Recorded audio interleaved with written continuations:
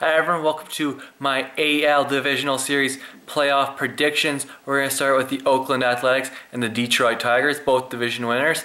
We'll start first with the prediction. I think the Tigers win this one in 4 games. I just don't think the A's have enough pitching to compete with Fister, Verlander, Scherzer, and Sanchez. Yes, you got some good pitchers on the A's, but they don't compare to the quality of the Tigers.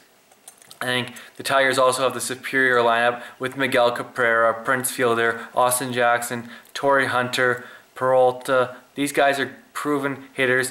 The A's don't have that real threatening lineup. I mean, you look at it, you got Jonas Cepidas, Coco Crisp, Josh Reddick, Chris Young. Not exactly world beaters.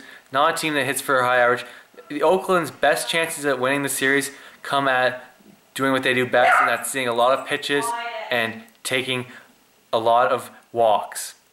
We'll move now to the second series where the Tampa Bay Rays, after 2 straight wins, travel to Boston to take on John Farrell and the AL East winning Red Sox. In this one, I like the Rays because they just have better top-end starting pitching.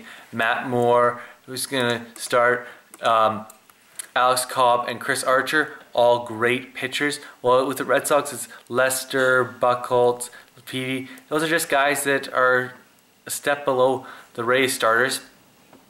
I think that the Red Sox rely on a few hitters that they got. That's Ortiz, Victorino, Ellsbury, Pedroia, Napoli, but they don't offer the same balanced lineup that the Rays do with Escobar, Loney, Longoria, Zobrist, Young, Myers, Joyce, DeJesus, Desmond Jennings. You got a lot more options. I think the Rays are the deeper team, and I think they win this in 4 games. And those are my predictions for the ALDS. Thanks for watching.